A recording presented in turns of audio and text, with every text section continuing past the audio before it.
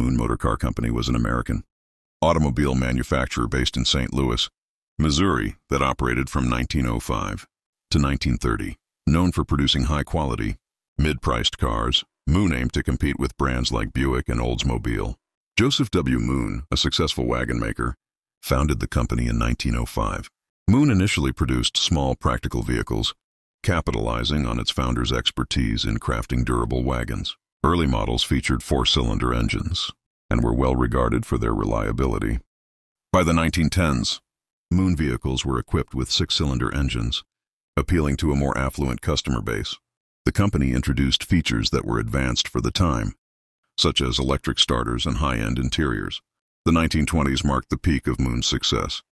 The company offered several well-received models, including sedans, coupes, and roadsters. Moon cars were noted for their sleek design, dependable performance, and affordability compared to luxury brands.